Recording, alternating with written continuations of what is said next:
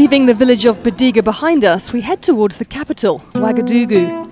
60% of people in Burkina Faso live below the poverty line, earning less than 50p a day. The government tries to help. One agency targets the countryside, while another targets the planned urban areas, but nobody is responsible for these unplanned slums. Consequently, the people who live here have some of the worst sanitation in the country. This festering pit is where the kids play. It's the local rubbish tip, and as no one has a bathroom, it's also the public loo. But it gets worse. When the rain is falling, there is too many mosquitoes, and the people living around this place are suffering because of the problem of malaria. Water aid helps the most vulnerable, people who give their children dirty water to drink, because that's all there is. She said that she said that every time she is feeling, every time when the baby is feeling sick, she's very worried. Yes, because she don't know how it can finish. Tragically, she's right to be worried. 20% of children don't survive to their 5th birthday. These children are in primary school.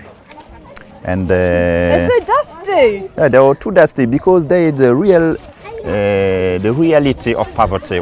And there's no water to clean them with. There are no water. They are using water purely for drinking. If they have a choice for using water, it is to drink it first.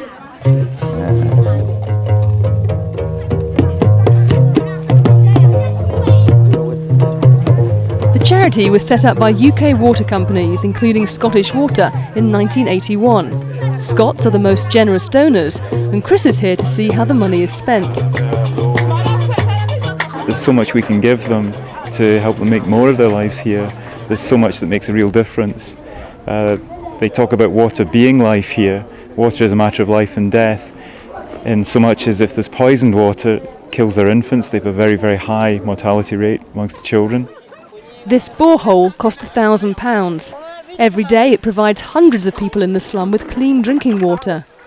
Water aid also improves sanitation. These school latrines were installed last year. Before the building of latrines here, the children, the pupils of the school also defecated all around. And even the surrounding population, also adults, they took advantage of the night to come to defecate in the schoolyard. The following day, it was actually a very bad picture that we have in the schoolyard. But Water Aid's most effective tool is education. Our strategy is to use the children as an interface to communicate with their family. What they learn at school, they are going to transfer that in their family. And I think that this way of transferring knowledge is giving some best results, and we are happy of that. I think what's really apparent here, and what you can't help escaping, is how a huge number of benefits cascade from these projects. It's not just about clean water quenching someone's thirst. We see on sanitation that it has a dramatic effect on basically the dignities of these communities. The ownership of these projects is handed back to the people who are very grateful to receive it and who thrive on it, frankly. Burkina Faso still has many challenges ahead, but when you give someone access to safe water and basic sanitation, they start the journey out of poverty on a path towards better health, better education, and ultimately a better life.